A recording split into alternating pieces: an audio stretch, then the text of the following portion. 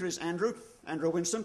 As you have heard several times already, Andrew is the co-author of Green to Gold, a very interesting and influential book.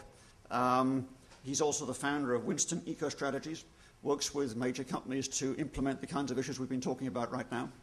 And he's also a director of the Corporate Environment Strategy at the School of Forestry and Environment Studies at Yale. Andrew. Thanks so much. Thanks for having me. Those were very interesting presentations, and I think you're going to see a lot of the same themes. When you start to talk about business and sustainability, there's getting to be an understanding out there of what the major ideas are. And I hope that in Green to Gold we've laid out some of those. I'm just curious, how many people here have actually read the book? Is there anybody yet? A couple people? Good. Then there's going to be copies out there, so you can get some. I'm going to try to stay pretty big picture about the forces that are coming to bear. And let me just start with a little bit of history. Where have companies come from? How do they approach thinking about the environment? I think for many, many years, most companies have thought of the environment as something that's just an expense. It's not an opportunity, it's just something to manage. And it's definitely on the cost side of the ledger. But even this is an improvement over where we were probably before Earth Day, sort of in the 60s and 70s. Where the environment was not even just a cost, it was just this invader. And it was completely unwelcome. I think the number of companies that are still in this box are very few now. I think Exxon would love for the environment to go away, but they are now maybe seeing it as a cost, and I think even they're going to get there where they see it as potentially an opportunity. One of the major themes in this whole discussion and in my book is change. This is one of my favorite quotes. It's over 150 years ago, and it's still true today. It's not the strong or the smart that survive. It's those who can respond to change. And we're facing an unbelievable time of change. The very planet is changing faster than anybody thought possible, right? And that's what we're seeing now. And the environment around business is changing very fast. So that's going to be a theme throughout, and I think you'll hear it all during the day. So what's going on out there? I mean, part of the question I set out to answer in doing this book, a couple key questions. Why are companies doing this? What's the pressure they're under? What's working and what isn't? We won't get through all of that today in 15 minutes, but let me just talk about basically why is this happening. There's a green wave moving through the business world, and it's just gathered such force in the last few months even, but definitely it's built over the last five plus years. And it's fundamentally driven by two forces. One is the very real changes in the natural world. And within that, there's a bunch of things, and I'll touch on them quickly. We're seeing it. You can look out the window and see the changes today. Second, the other big bucket is stakeholders. It's people in all walks of life, it's you and me, working as NGOs, as community members, as customers, employees. It's a whole range of things. So what are those environmental problems that companies and society have to face? Water issues, drought and quality. Questions about where we're going to get our energy, and these are the two most controversial ends of the spectrum. It's a whole other topic for another day, but we're going to see nuclear plants again. That's how scary climate change is becoming. You've got environmentalists asking for nuclear plants now. That's where we're at. Land use, biodiversity, loss of species, chemicals and toxins in the environment, in our bodies, and in our children, which not many of you have to deal with yet, but once you have kids, this kind of stuff scares you a lot more than it did when it was just you. You in college, you eat whatever you want. Then you start thinking about organic baby food. Once you have a kid, it gets a very different discussion. And then finally, of the top five, sort of big five environmental problems, is climate change. Now this one dwarfs all the rest. This is the conversation of our century, of our time, and it drives a lot of the other problems. I've heard companies that fundamentally had some of these other issues in their sites, like biodiversity, if they use chemicals in their product or particular botanicals. And they're now saying, well, climate change is driving the loss of biodiversity, so we have to focus on that. There's another five that we talk about in the book in sort of a big top 10. Deforestation, oceans and fisheries, ozone, waste management, and air pollution. Now, is this the exact right 10? Maybe not. There's 11, there's 12, whatever. These are the big 10 as we see it.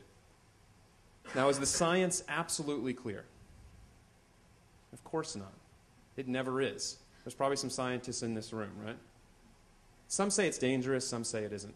The problem is we're in this car, and we don't know what we're supposed to do. Are we supposed to go around? Are we supposed to trust this?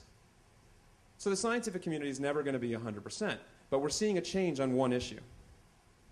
Global warming is unequivocal.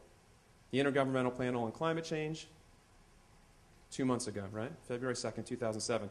And what's amazing is the study, they're continuing to release results of their, I guess, 3 or 4 year study now. The latest statement, just a couple weeks ago, things are happening faster than we expected. How many people are in science in the room? Is anybody getting a scientific degree? How many times have you used the word unequivocal in a paper? Never, right? So the consensus is pretty remarkable at this point. Now, what's interesting is, even before the scientific community got to this place, I would say major pockets of the business community had already come to this conclusion. We take the position that the debate is over. We have to deal with greenhouse gases. Now, this must be Patagonia or Ben & Jerry's. President of Shell Oil. He's been on a 50-city tour talking about how green they are, fundamentally, going to high schools, going to businesses. We have to deal with it. Now, what's interesting is the way they talk about it. The debate is over. You're not going to hear many oil companies come out and say, the science is crystal clear, I know global warming is happening, but they now understand that the debate is over. The consensus is out there. And we're seeing interesting other pockets of the business community. Now, you would think this was Greenpeace. The planet deserves the benefit of the doubt. That's Rupert Murdoch this past fall. Now, he hasn't told his networks quite yet how he feels about this. But when he talks about this, again, it's about kids. Remember this, the force of kids. His son runs B-Sky-B, a cable satellite company, and they've agreed to be climate neutral. His kid obviously got to him. And you see this generationally. So the business community says, hey, climate change is for real. They're going to come around on water, chemicals. It's going to start to happen in the other areas. So what's the other big force? Okay, so if environmental forces, the planet, are becoming clearer to people, the other big force is stakeholders. Now, this is a view. I got my MBA here, a couple blocks down. The new building had just been built. Graduated in '99. Now, when you come to business school, you hear about Porter's 5 forces or something like that, about the sort of big things that happen to a company. And there's the obvious things, the government, the EPA, the big bad government, your customers, your shareholders, your competitors, maybe your suppliers. Those are the big buckets. Now, I think the world is very different today. The forces coming to bear on companies, and we heard about this a little bit in Alan's presentation, are in a lot of different buckets and a lot of different groups. So we in the book do 20, and again, it could be 22, it could be 19, whatever. And they're of varying power and varying degree, but they're all out there. And the smart companies systematically think about this, have to go through and say, what are these groups asking of us? And what can we tell them about our sustainability? And I'll just touch on the 5 big buckets really quickly. The first is the rule makers and watchdogs. That's the EPA, that's NGOs, that's the people that have always been there enforcing regulations and asking companies tough questions. But it's changing. It used to just be federal. Now we have the EU, as Alan mentioned. We have global with Kyoto and other protocols we're going to see. And we have things happening at the state. Schwarzenegger is changing the world. Who would have thought? And I mean, I just thought it was a joke when he ran for governor. Now he's becoming one of the most impressive progressive governors we've ever seen. Right? He's changing the world. California leads the way. And cities. Over 400 mayors have signed a climate protection agreement saying they're going to take their cities to the Kyoto level of emissions. They said, well, Bush didn't sign anything. We're going to sign our own. Second, you've got the agenda setters. The media is the big one. Now, people may have, you're busy when you're in school. You may not notice what's going on in the newsstand. The last few months have been truly remarkable. Starting just after January, Business Week, Imagine a World, all green. This is last year's Fortune. There's a Fortune this past week as well. I got to scan that in here. Business of Green a few weeks ago in the New York Times. Business 2.0 a couple months ago. Go green, get rich. Very subtle approach on this one. I just bought at the newsstand yesterday Town and Country magazine cover story, Outside magazine cover story. Every magazine's doing a cover story, and my favorite one from a couple weeks ago, Sports Illustrated. Now, I have a media background. I used to work at Time Inc., where Sports Illustrated is published. I actually find this sort of humorous, and it's sort of funny. We've hit a media bubble on this. There is nowhere to go but down. Because if you're in media, you're not going to pitch another cover story on this in the next 6-12 months. That's it. So we're going to see every cover story, and then. But this article is fascinating to me because they show Florida. Now, Al Gore has gotten a lot of heat about the extreme statements about the flooding of Florida in 100 years. Sports Illustrated takes those extreme scenarios as a given in this article and says, in 100 years, this is going to be underwater, and they show all the stadiums now that are going to be underwater, Dolphin Stadium. Now, what's hilarious to me, and I grew up in South Florida, so this is my home area. What's hilarious is that if that happens, the stadium's not going to be what we're worried about. I think, Miami being gone, say, will be a problem. But what I stopped and thought about, first it was ridiculous. Then I thought, they're reaching people in something they care about and talking to them in a way that they understand. And this is actually a very good thing. Again, and they're reaching it, people reading Town & Country, people reading Vogue last year, there was a whole cover thing, or Vanity Fair. We're reaching people in different ways. I'll just quickly touch on this. The other part of the agenda setters is academia, people with the ideas.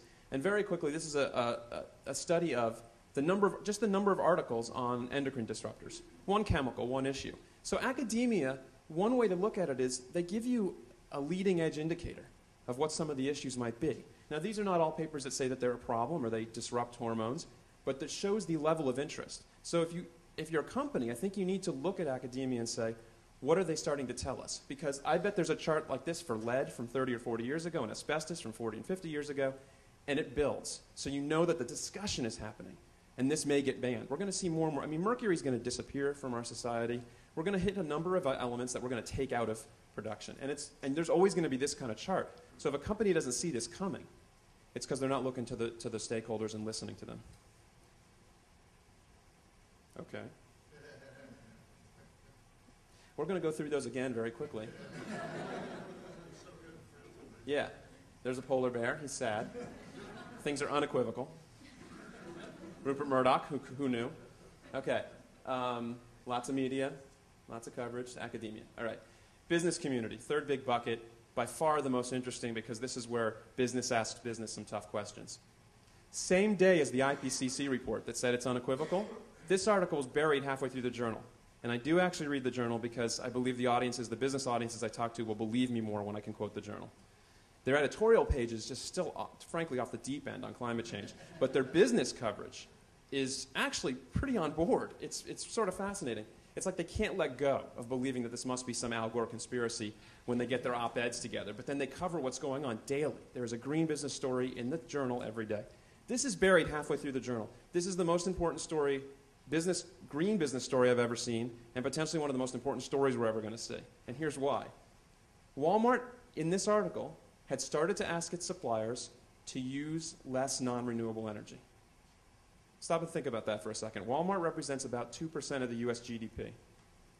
Stop and think about that for a second. That's a shocking number. We haven't seen that kind of scale of a company since GM in the 50s. And this is in a global world, so that's pretty impressive. So when they ask their suppliers, what percentage of the global economy is represented by their supplier base? I don't know the number. Nobody's calculated it, but let's call it 10%. GE's a supplier. They sell them light bulbs. P&G.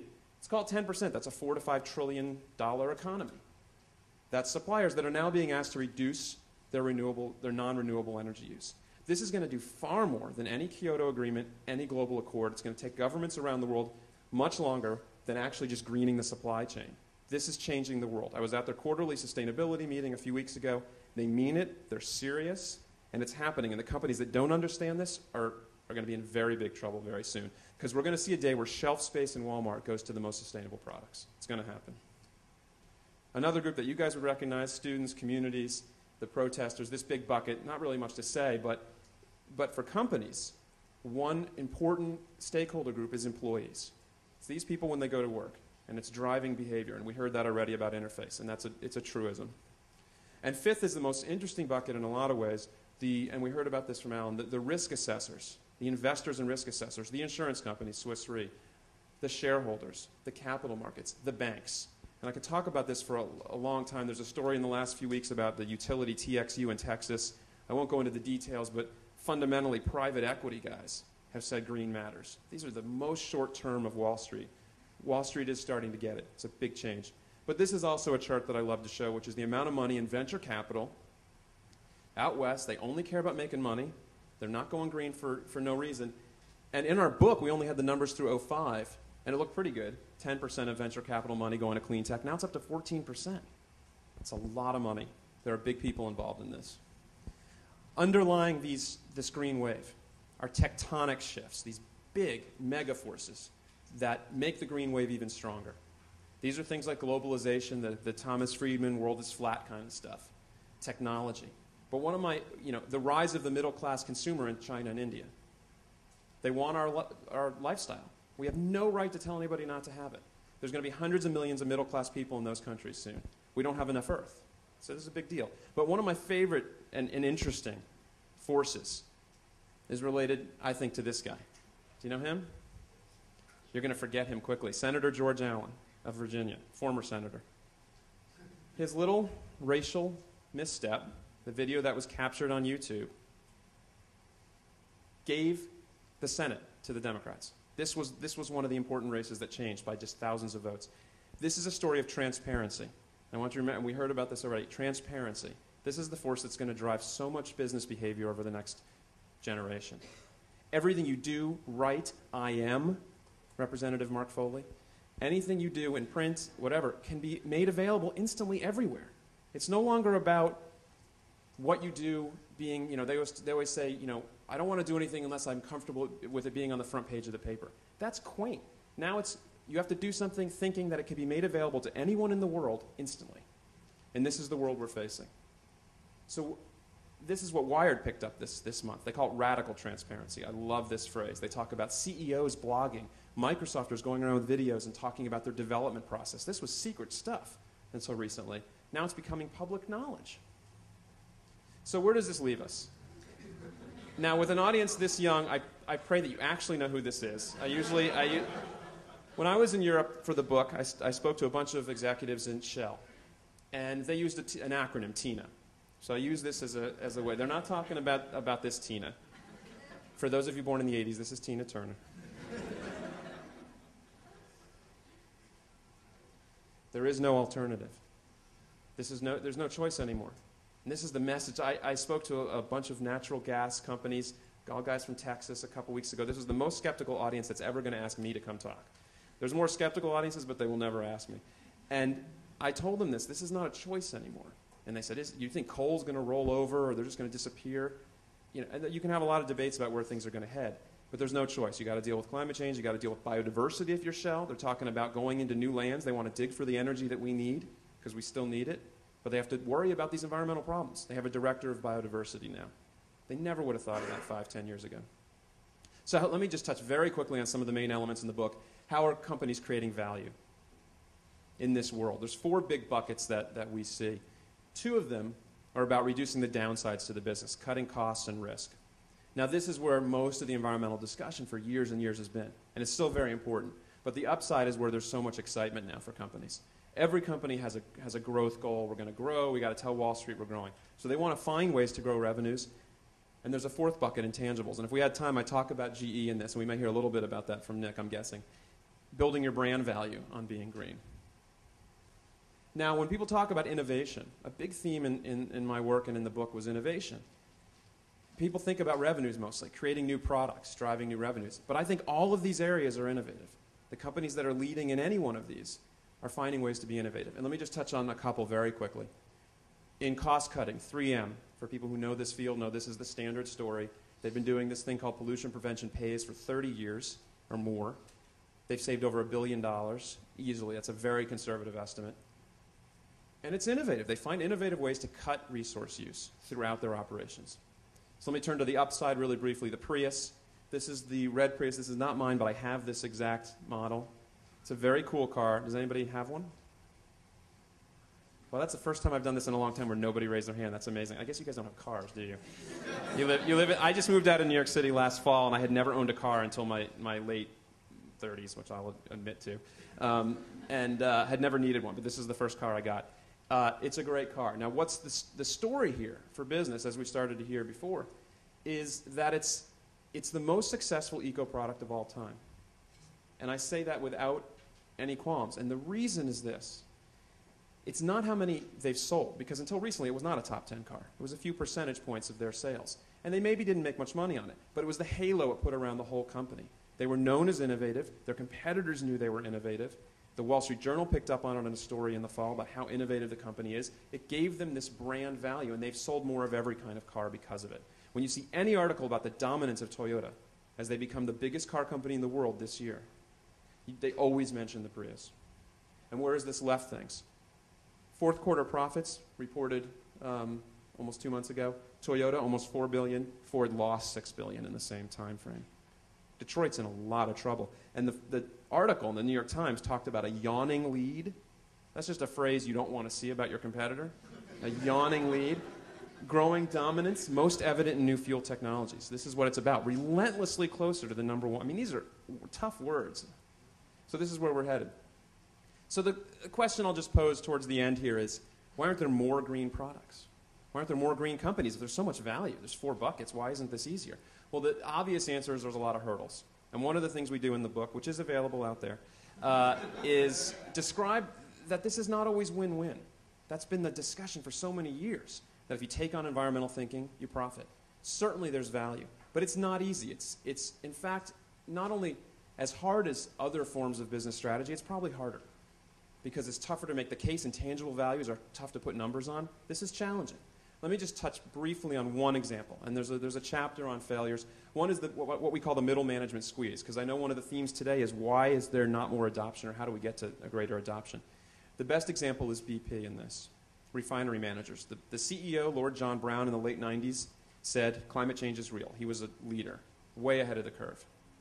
He told his refinery managers they had to cut emissions across the board. The problem was these guys, pretty senior guys who run a factory, still had their other goals. They had to cut costs. They had throughput goals. They had quality goals. Now they had to cut emissions too.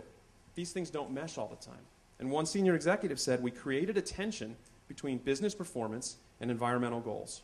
A tension between business performance and environmental goals. And I think if you substitute safety in for environmental in that sentence, you have a sense of what happened to BP in the US in the last couple years. There was a big explosion in Texas a couple years ago, and this is not something I just made up, said there's this tension. The Wall Street Journal reported, and they did 2 articles a few months apart that were almost the exact same article. Executives worried that cuts contributed to the blast. The refinery manager said he had been ordered to cut costs 25%. Now he's covering his behind a little bit, but this is exactly what happens in every company. If you've ever worked in a company, had P&L responsibility, you get told a bunch of things, and they don't always mesh. Now, BP, the solution in part was to relieve them from the environmental goals and say, you produce as much as you can in your refinery, and your emissions per unit will go down. You'll be more efficient. We'll find the cuts elsewhere in the system. But it's a challenge. So how do you get over these hurdles? In the book, we talk about a toolkit. At the core is a mindset, and you've heard some inklings of that in my discussion. A broad value chain perspective. We heard a lot about that. Interface is a king of this. Thinking long term. Lots of things about the mindset. Tracking your business, developing a culture, and redesigning your products, your business, your supply chain. I'll just end with one quick story. 37 years ago this week, 3 astronauts climbed into this capsule, Apollo 13. Now, people probably saw the Tom Hanks movie, even if you weren't around for the actual event. 200,000 miles from Earth, oxygen tank exploded. There's that damage you see on the capsule. Now, I use this in the book as an example. We call it the Apollo 13 principle. Now, what happened was Gene Kranz, the flight director, put guys in a room and gave them equipment and said, okay, the guys back in this capsule, there's 3 of them in a capsule that's meant for 2 guys, and they have to last 2 more days than it was meant to. We can't clean the air. They're gonna asphyxiate. So they gave them the equipment and said, find a way to cleanse the air given what they have on board. And he said later, failure is not an option. So this is a principle that we talk about in the mindset. No is not an option. It's the genius of and instead of or. The CEO of Walmart a couple weeks ago told everyone at the end of a 4-hour meeting on sustainability that he sat through attentively.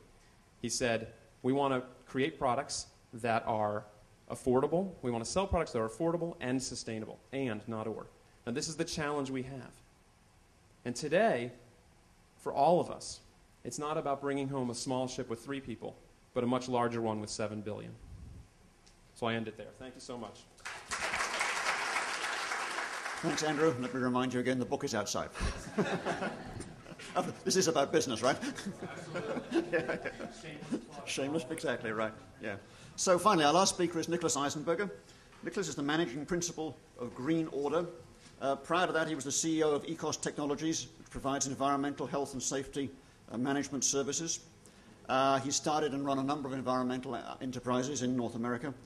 By training, I guess he's a lawyer, and practiced as an environmental lawyer for a period with a law degree from Harvard, and worked in the venture capital area, where he was running a clean tech venture capital firm at Churchill Capital, which at the time was, I think, one of the largest green private equity firms in the country.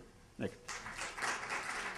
First of all, I want to really thank all the speakers so far, and Jeff for the setting the stage here on all these issues. I think you guys have all done a wonderful job of seeing the market the way I see it. So I'm going to try to push the boundaries a little bit. I'm going to give you a very, very quick perspective on who we are as a company, because maybe there's some value to you in sort of looking at this through the lens, a commercial lens. We have a company interface and the journey that they've taken. We've got Andrew and his book and the study that they've done and the lessons that they've gleaned and articulated in Green to Gold. We've got Alan and his many years of experience at the government. So I'm going to give you a slightly different take of a professional services firm that's trying to help companies navigate these areas. Then I'm going to try to be a little bit provocative and look at what's coming next. So Green Order is a sustainability strategy and marketing firm. Our tagline is making progress profitable. And we really believe passionately that those two things should go together, and that's what we're working to achieve. We bring 3 core competencies to everything that we do. First of all, there's the strategy perspective, really helping to look at this from a bottom line business perspective. How do you create business value by investing in green? The second one is a technical perspective, and we believe that environmental issues are very technical issues, and you can't develop strategies unless you have good grasp of the facts. And so we really try to bring that to bear on every engagement that we work on. We have folks with environmental engineering degrees, et cetera, on our team. The third one, though, is the marketing and the communications. In this area, we found that a lot of the value, a lot of the challenge, and ultimately a lot of the value of investing in green is in how do you tell your story effectively and credibly. And a lot of people don't know how to do that well. They're either afraid of doing it or they're overly confident that they can do it. And so we found that together, these 3 perspectives are really essential for navigating this new territory. These are just some of the companies we've been very fortunate to work with over the last couple of years. We have a bunch of partners. We feel we are part of an ecosystem, and some of the mainstream firms that work on these issues, we work with them. And we're proud of the results we've delivered. I'm going to tell you a little bit about the first one here, working with GE. As Andrew noted, we've been working with them for almost 3 years on the design and development of their Eco-Imagination initiative, and I'll give you a little case study there. So you've heard this from all the other speakers so far. There's this progression that we are witnessing, and I've been in this space for 15 years. It's really been my focus for most of my professional career. I've never seen the kind of attention that we're seeing now. And we've come from, in 1970, in the wake of Silent Spring and other things of that nature, Congress finally said, wow, there's a popular outcry here to do something, and thou shalt not pollute. We know that there are technologies out there that you can be using, and you must use them. And so that was a very compliance focus, and companies took them a little while, but eventually they got that down. And then they understood through that process that you could reduce further risks if you were to be proactive. And then in the 80s and 90s, there was this focus on, wow, there's some benefits, or actual business benefits of doing this in terms of cutting costs, being more efficient. And folks started to say, hey, we're better at this than our competitors. We're really good at looking for efficiencies in our business. But what we're seeing today, which is very encouraging, I think, is we're moving towards the other side of this, and businesses are finally looking at this as a real source of business value. So I'm not going to spend too much time on this. We've all noted this. All you have to do is open up the paper or read a magazine, and you see that there's this new green lifestyle emerging. And that is one where I think that the distinction is you had, if you go back to the 60s again, this idea of there was a better way. But here we are in the 21st century, and I think it's more, no, we want to have our cake and eat it too a little bit. We want to be greener, but we also don't want to sacrifice performance or pay more, although there are exceptions. We want to get the things that we want, and we want it to be more consistent with the kind of world we want to live in. So some of the data that you've all seen about how this is playing out popularly. And speaking to the new green, this idea that we had some of these early pioneers in sustainability, and they were more of that, shall we say, crunchy ilk, the Patagonias, the Ben & Jerry's, the Body Shop. But now you're seeing BP and Walmart and Dell and many mainstream companies jumping into this, and it's a much more mainstream focus on this issue, which again is very encouraging. Some examples, automotive. One of the things I like to say, and the Prius obviously very much led here. I think the interesting thing is that Toyota didn't really come out of the box with the Prius as an environmental product. It really was more of a technology, a design. It was really designed for those folks who like gadgets, and that's the way they positioned it. And yes, it was environmental, more efficient too. Now, of course, the public imagination has caught on more to the environmental component, but I don't think that wouldn't have happened if it was just a plain Jane-looking car. I think the full package is what has made this catch a fire. And that was very sad. I don't know if they did that on purpose, but I think it was very savvy for them to not overly emphasize the environmental components, that it was part of an overall package. Now you have this moving upstream into the luxury market with folks like Lexus and the Tesla. I don't know if you're familiar with that. An all-electric, very expensive sport car. It can go from 0 to 100 in like 4.4 seconds. And even GM, who's another client of ours, has been getting in the game. They really recognize that they've been left behind by Toyota, and they're trying to figure out how they can embed environmental advantages into what they have to offer the market. And one of their existing strengths, which they're trying to build on, is in this area of flex fuel technologies. I like to say, and I hope it's true, although I saw a slightly discouraging article in the New York Times last week, I do believe that we will see more change in the automobile in the next 5 years than we have seen in our entire lifetime. And that's finally, right?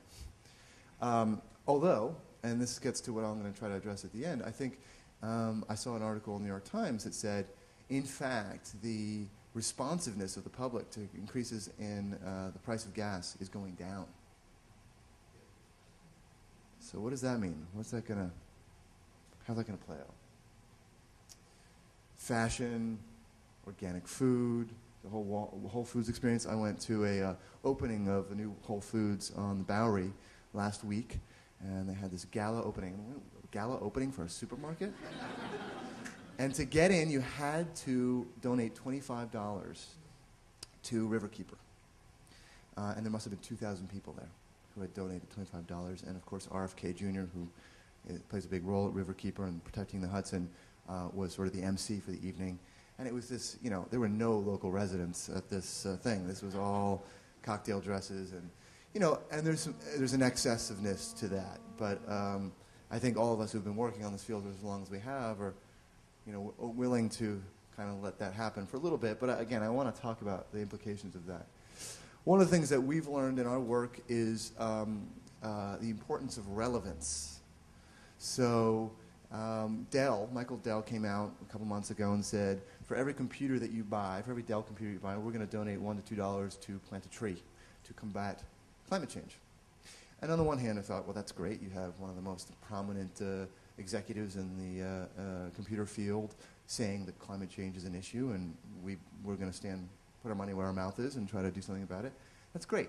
On the other hand, I said, I don't go to a store and buy a computer and think about trees, right? If he had said, we're going to donate $1, we're going to invest $1 or $2 in R&D to make our computers more efficient, and we're going to share that knowledge with the industry, then I would have been really impressed. Because I do think about energy consumption. I do think about how long my battery lasts. I do think about issues like that when I buy a computer. So relevance, I think, is really important. And a lot of people are sort of doing these Me Too things, just trying to get out there with something because of the focus on green, and saying, well, let's plant a tree. The method, you may have heard of the method. This is a disruptive product. I have a couple clients in the consumer products area, and they're all very focused on this, equally as with Walmart, who they sell a high percentage of their products through.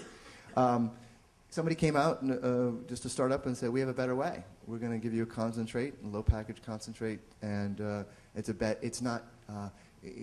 perfect example of green not being less but more, right? And I think that difference between the idea of sacrifice that we used to associate with green, and in some cases still. How many people think about recycled content toilet paper and get all excited? Or recycled copy paper. Do you think that's really going to have the brightest, most vibrant colors? Probably not. So I think that idea that green is less is still lingering very much. And it's products like these and the Prius and others that are going to help combat that. And once we've lost that kind of assumption that green is less, I think we'll make even more progress than we have today. And I think Interface is a great example of a company that's done a good job with that. So why this change? We've talked a lot about this. I think Andrew mentioned transparency. That's a huge issue. I think it's one of these sort of chaotic tipping point factors, a whole bunch of things accumulating in a nonlinear way to affect the public's perception of what's really going on around them. It's Katrina. It's war in the Middle East. It's gas prices. It's, as Andrew said, looking out the window and saying, it's January 7th and people are walking by in shorts. That's weird. That happened this year. Yeah. Right. Okay, so just very quickly, what's our approach? How do we try to help companies navigate through this? We say that environmental marketing, environmental strategies got to have cred, which is just a memory device, and it's really marketing 101. There's no rocket science about this, but it has to have credibility. You have to be able to back up what you're saying with data. It's got to be relevant. I've talked about that already in the Dell example. Effective messaging. I can't tell you how important this is. So many companies are engineering-based companies, and they just can't say something simply. They don't know how to do it. It's not in their DNA.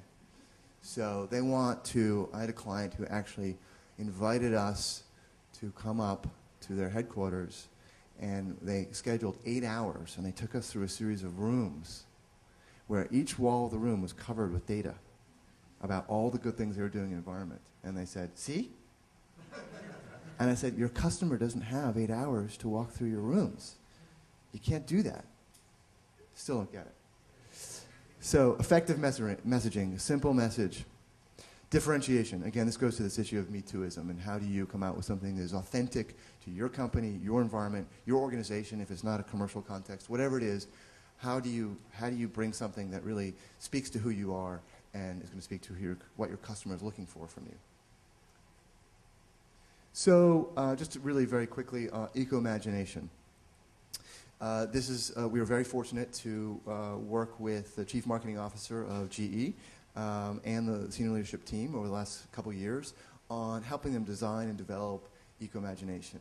And what is eco-imagination? It's really GE's commitment to do 4 things. One is they're going to double their investment in research and development in environmentally advanced products to $1.5 billion by 2010. So that's $1.5 billion a year in R&D.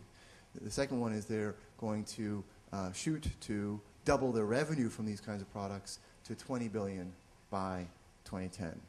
$20 billion, just for some context, GE today is about $160 billion a year in revenue, so it's not the biggest proportion of their revenues. It's still a minority proportion, but it's not immaterial either. So it's a very, very bottom line or top line really oriented initiative. The fourth is to report on what they're doing publicly, going to this transparency issue. That was it. That's eco-imagination. But to get there, it was a long journey for GE. You had a company that had overall a great reputation with Americans. It's been around for 100 years, founded by or an outgrowth of the efforts of Thomas Edison. And the general public would look at GE and say it's a great reputation. On the other hand, on the environmental front, a lot of concerns about legacy issues with the Hudson and the things that they had done there and elsewhere. And the environmental folks, they actually have a staff of 1,000 people focused on environment, health and safety, did not want to be out there in the market touting their environmental performance because they were very fearful of getting attacked for doing so. And So Jeff Immelt really had the inspiration behind this. He recognized that there was something that was happening. There was a trend. The company was a leader in many markets of having the most environmentally advanced or energy efficient products. They hadn't done this on purpose. So if they hadn't done it on purpose, there must be a reason. The customer was starting to ask for it. And what could they do about this to get more credit for what they were doing? And their first thought was a little bit more, well, let's do something sort of to be socially responsible. Let's talk about how we're being socially responsible. And I think one of the things we're most proud of is really helping them say that nobody would believe them. Right? Nobody's going to believe if GE says, out of the goodness of our hearts, we want to do something that's nice to the planet. That's just not authentic to GE. But this idea that green is green, that we're doing this because we see there's a real growth initiative here, that it's essential to our winning in the marketplace in the future, that people would believe. And that's the way they're going about it. So I don't need to spend any time on this. We spent a lot of time focusing on building credibility around the initiative and developing what we call scorecards to do a quantitative, really intensive analysis of each product that was included in the initiative, so that if anybody ever asks, well, what do you mean when you say your product is better in this area, your light bulbs or your aircraft engine or your locomotive or what have you? And they can say, well, what we mean is X. And they've been, I think one of the things that is interesting about the GE example is that you had BP, and they came out early and said, we're going to look beyond petroleum. And I think that was a watershed. But in some ways, a little bit more predictable that one of the oil majors would eventually say, we want to be different. And we want to look to say that we're the ones that are looking to the future. And BP, as we all know, have had some challenges recently.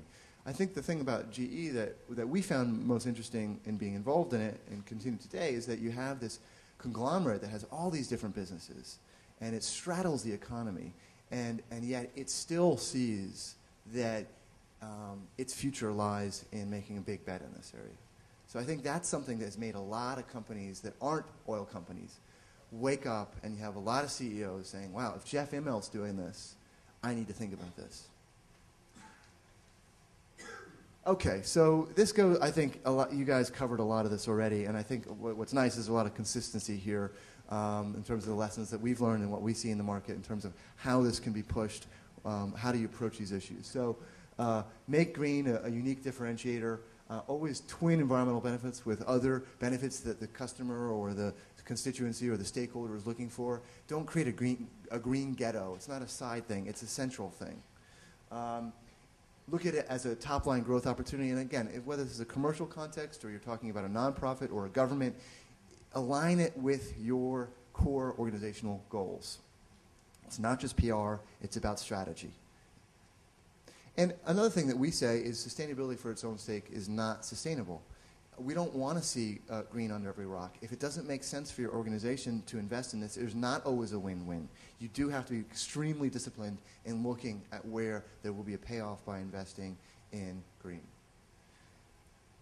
Next thing is I think both top-down, and I think somebody already said this, both top-down and bottom-up are extremely important. You need that leadership. People look to leaders to set the course, and if it's not there, it's not going to go anywhere. This whole idea of the environmental health and safety folks, the general counsel has got this all covered. Who cares? I mean, you don't have they're not, general counsel aren't movie stars. Nobody's, better or worse, I'm a lawyer. Nobody really cares. But if the CEO or other leaders in an organization are behind this, then a lot more people are going to pay attention. On the other hand, that alone isn't enough. If you don't have the folks in the organization who are out there with the customer, designing the products, developing the products, who see that this is aligned with their business, that they have the incentive, you're not going to make any progress either. So finally, I think it's about the customer, it's about the product, and you really need to engage with folks. So I just want to say, by way of closing, a couple of things that hopefully can be a good lead-in for the panel discussion.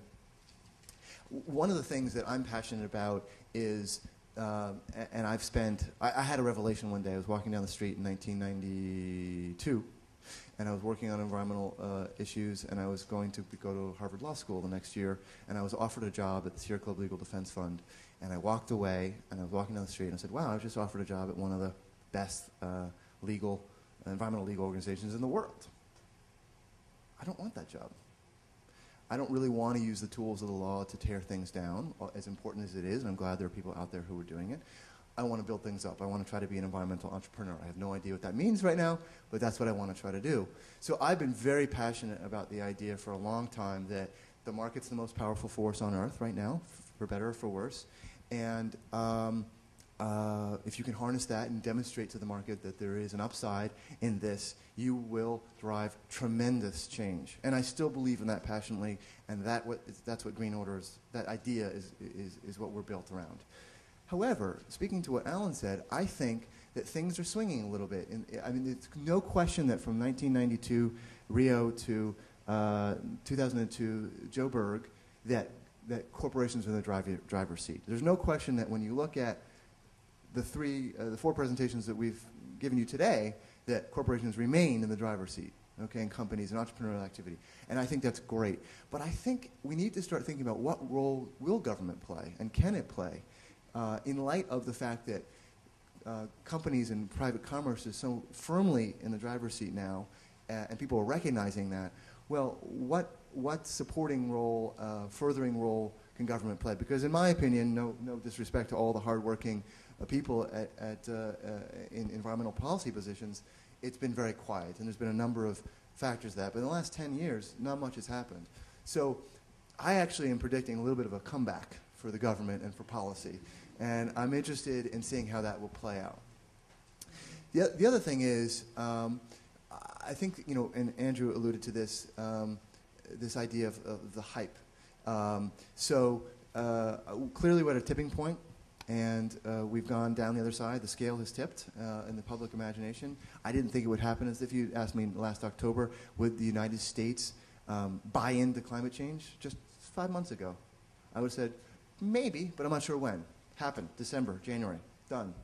So on the other hand, I think that we're probably hitting the high water mark. This is not going to last forever. This won't be the focus of everybody's, every magazine forever. And the question that we have to ask ourselves is what comes next? If you look at what happened post the fall of the Berlin Wall and post the internet and the dot-com bust, I think the high water mark receded, but the world has changed. And I think that's going to happen here too. So I kind of think it's going to be less hype, more impact down the road. And I think that's great, because it'll just be a part of the way people do everything they do. And I'll just say, at the end of the day, I think we have, the thing that makes me most optimistic is we haven't even begun to tap the ways that we can improve things. If you look at, I have this here, this is my briefcase. It's a solar-powered briefcase, and I'm so cool, but I've gotten pulled over in the street by cops. Hey, come here. What is that thing? But they're excited about it when they hear about it. The TSA, they love it. You think they think I'm a bomber, but no, they love it. But the point is, I can take my cell phone off the grid. I can plug in my BlackBerry at night on that thing. That's what I do with it. That's just one of a million ways. People are coming up with tiles where you walk on them and they generate electricity. Right? Somebody I've heard about using turnstiles to generate electricity.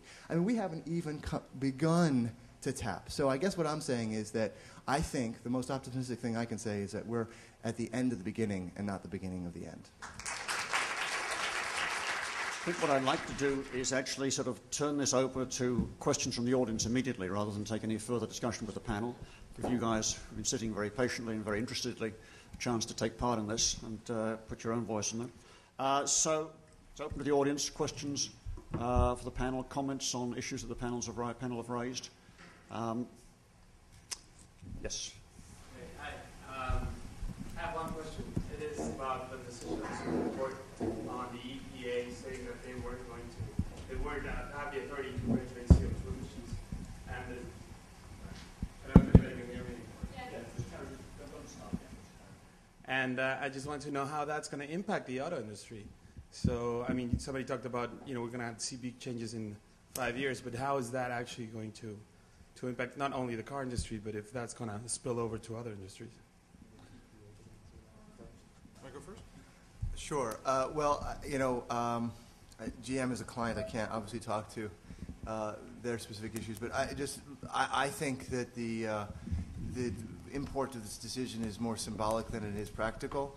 I think there's a societal or a United States society question about how do we want to approach this that's going to require the input of many, many different actors, most particularly through the lens of Congress. I think the presidential candidates are relatively aligned around doing something, but it's really going to play out, I think, in Congress with the input of many stakeholders in business. But at the auto industry in particular, I think it's going to actually make it a little easier for them to turn the attention towards cap and trade and away from CAFE. And that might be healthy. I mean, it's such a juggernaut around CAFE standards that we've made no progress for years on that. And so maybe changing the conversation might actually get us there farther. That's debatable, but I think that's what I see. No, I agree. It's a very significant decision in terms of elevating the issue. Those of us in EP, I don't know if you could read the Washington Post, but there was a cartoon yesterday. It showed the EPA on fire, and somebody answering the phone. Hello? Yes? This a call from the Supreme Court. What? Where? Hangs up and he says, "Crank call." So I think it elevates the issue. I don't like to see the agency put in a negative sense because really, though EPA is at the center, it's a decision that's broad to public policy. And what's going to happen is the administration has to assess it. What the Supreme Court did was basically remand it back to EPA. Which means remanding it back to the administration, and that debate will go on. But it just falls in line with all the other signs that the issue is serious, that we have authority to deal with it, and that we have to find the right policy approaches. Let me give you one more viewpoint on that. And it's coming from a company, we're Fortune 1000, but we probably will not be regulated. We're not going to be large enough.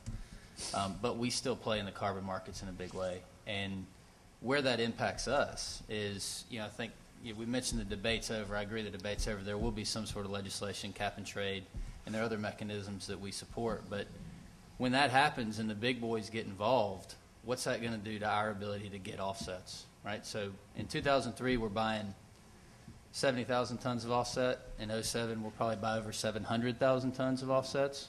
We have a climate neutral product. All of our products within the North American region are all climate neutral now in 2007. So for us, strategically, what that means is we have to play a big role in the carbon markets. We need to understand them. We need to be involved in developing the standards. We sit on the Voluntary Carbon Standard Board. We need to be involved in defining what it means to be climate neutral. We need to work on mechanisms like derivatives and forward trading and things with investment banks, which we're doing. So that's a whole strategic measure for us of what legislation will mean. We have to protect ourselves. It's a little different perspective. I'd just add 2 quick points. I think the decision is both sweeping and important, but in some sense late. I think they're already being overtaken by events. And let me just point to one story yesterday in the Journal. The cover story was that the second largest oil field in the world in the Gulf of Mexico had lost 20% of its volume in the last year and was projected to lose 30% more over the next couple of years. We're hitting peak oil. We're running out of oil. It's just happening now. And when I talked to oil companies during the research of the book, they quietly said, yeah, peak oil 2009, 2010. They don't really debate it.